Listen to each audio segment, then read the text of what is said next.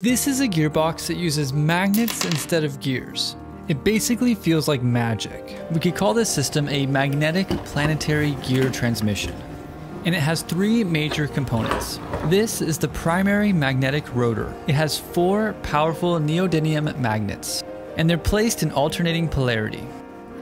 Next, we have what's called the magnetic flux modulator. It uses ferromagnetic bolts to help direct the magnetic fields. And ferromagnetic is just a fancy way of saying that the material is strongly attracted to magnets.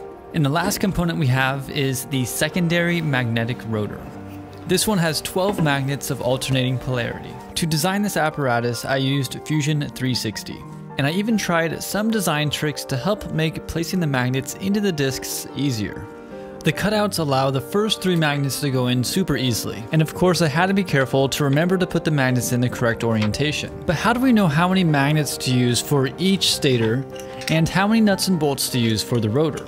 It's actually a really easy formula. All you do is you take the number of magnets for the primary rotor, in this case 4, you add it to the number of magnets for the secondary rotor, and you divide it by 2 to get the number of modulator poles. So here we have our 4 primary magnets, our 8 stator poles, and our 12 secondary magnets.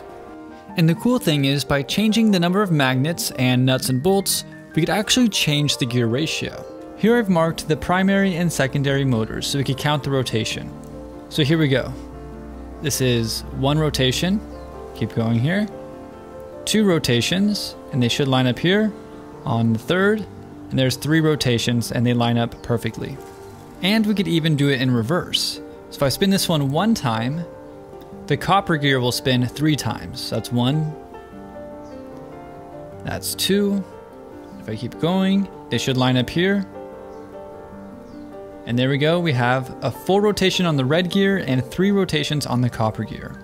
Originally when I designed this, I made a stand for everything to be mounted onto. But then I realized a cool feature of everything being magnetic. It holds itself together because of the magnetism. This makes it perfect for demonstrating one of the coolest features of planetary gear sets.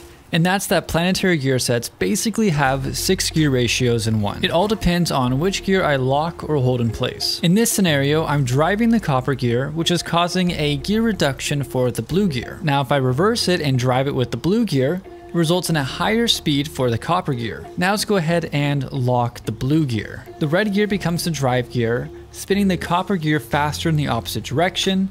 And if I do the copper gear as the drive gear, it spins the red gear slower in the opposite direction. And for the last situations, we have holding the copper gear, driving with the red, or driving with the blue.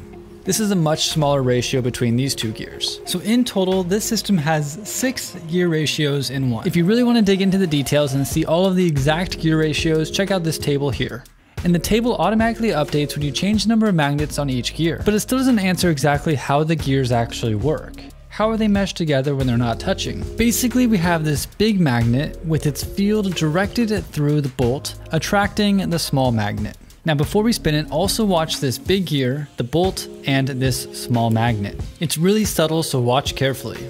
Now did you catch that? Now these 3 are aligned. Let's watch it again in slow motion.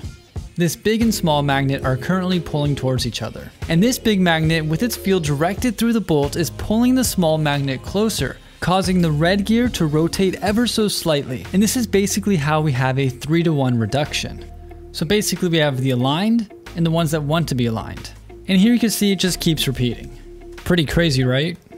The main drawback of these mechanically meshed gears is that they can't really handle much torque.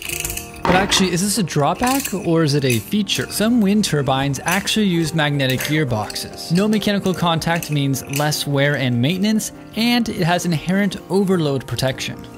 So who would have thought that magnetic gears could be so cool?